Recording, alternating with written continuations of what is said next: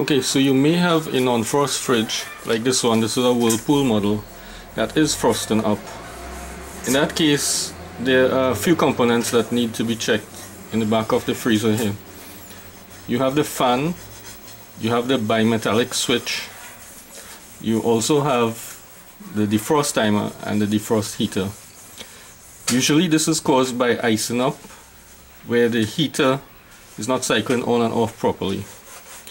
The usual cause for concern is usually the bimetallic switch, so hopefully when we remove the back panel we'll be able to see the bimetallic switch and test it and maybe replace it.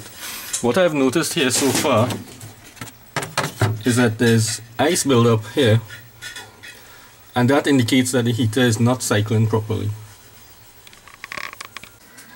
Okay, so we've taken the back plate out and you can see some of the components are exposed, like the fan, and you can notice ice buildup right on the bimetallic switch.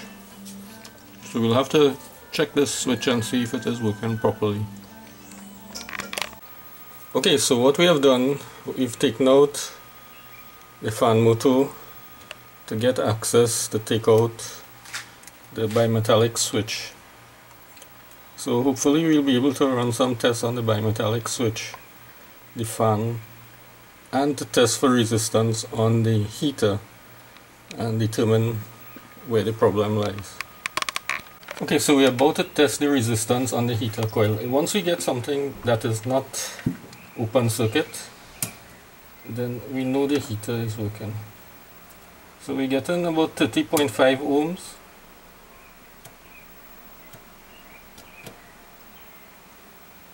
So that says that the heater coil is good. So this is the wiring diagram of the refrigerator, the Whirlpool refrigerator that we're dealing with. Here on the circuit diagram you could see the fan motor. It comes directly from the AC supply here and goes to the timer switch, where the timer switches it on and off and makes back the circuit on that pink wire.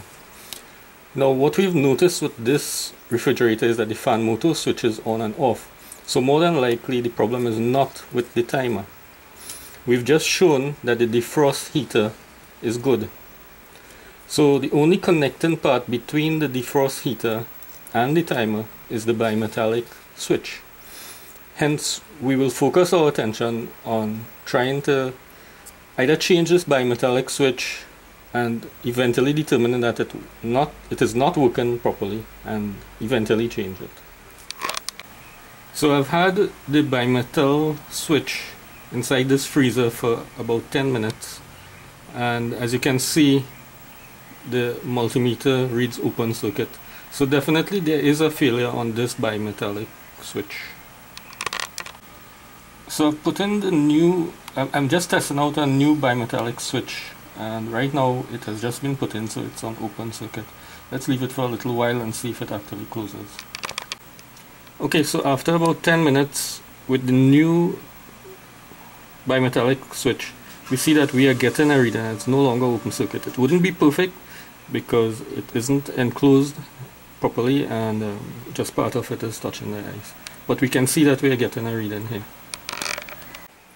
Okay, so what we have done, we've put on a new bimetal switch and we will try to connect up and put back the fridge together and give it a test run. So this refrigerator has been working continuously for the past 3 days and there's been no sign of ice buildup. So this looks like it has solved the problem.